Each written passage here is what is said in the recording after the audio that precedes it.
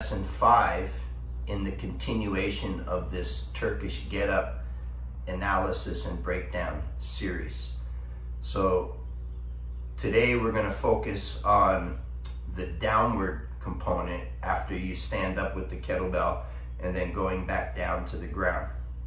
This is an extremely important facet of the movement pattern, and as I have explained throughout the first 4 videos, we have to define what is the function. And for me, the function is very simple in terms of my exercise selection. It functions either to enhance the fight capacity or the flight capacity. So fight or flight response ability.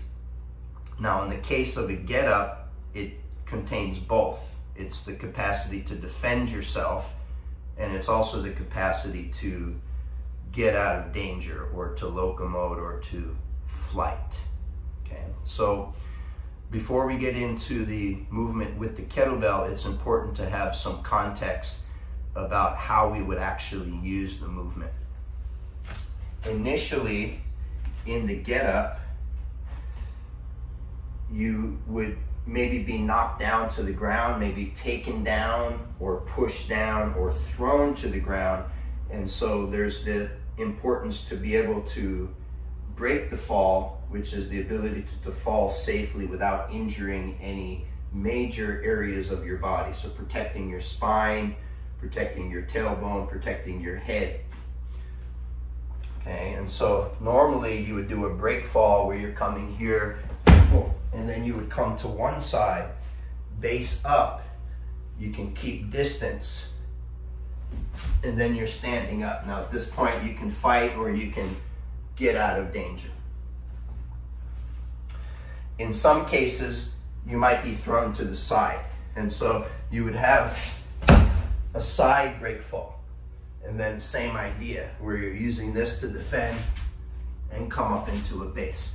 So that's the basic idea of the get-up sequence as applied in a martial art context. And so let's analyze this 5th component, reviewing the first 4 components.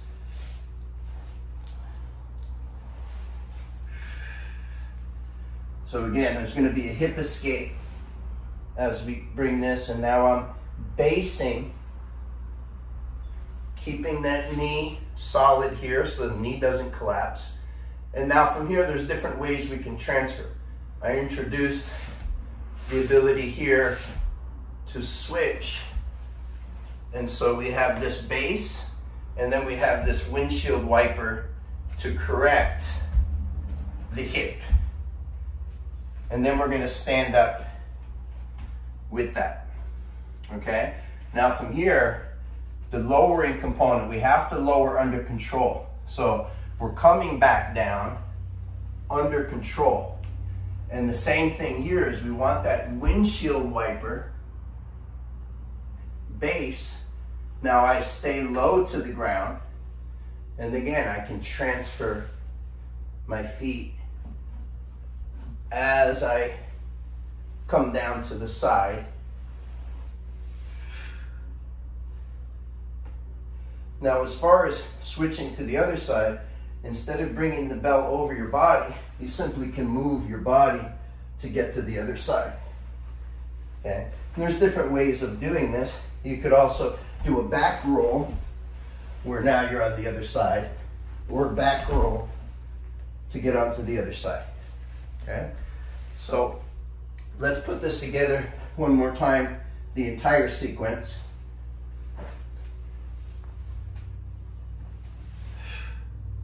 So you're on your side, you build yourself up, you elevate if you want and bring this leg back, or you may choose to stay connected to the ground, switching, moving forward. I have that windshield wiper. Now if I don't have the windshield wiper, I would have to change the direction and step here. And so that windshield wiper gives you the capacity to correct the hip. You can stand and face the force. On the way down, absorb, again, reverse windshield wiper.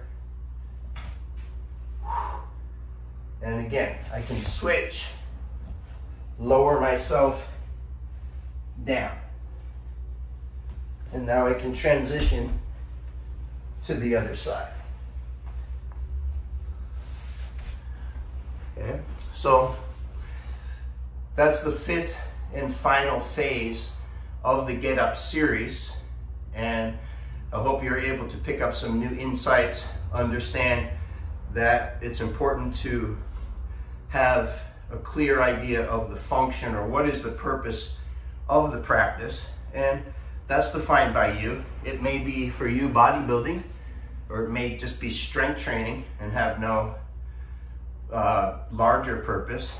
However, understand historically, the get up comes from a grappling idea where there's someone on top of you, they're trying to get you flat. You need to get to your side to create space, and then you need to build yourself up as you defend yourself. Boom, and get back onto your base. And then again, if you're dropped, you're able to break your fall and move to the side. If you have any questions about this lesson or any of the previous lessons, or kettlebell training in general, please feel free to reach out. I welcome your comments, feedbacks, questions, and if you enjoy, please like and save and share, and let me know what other movements you would like for me to analyze and break down for you.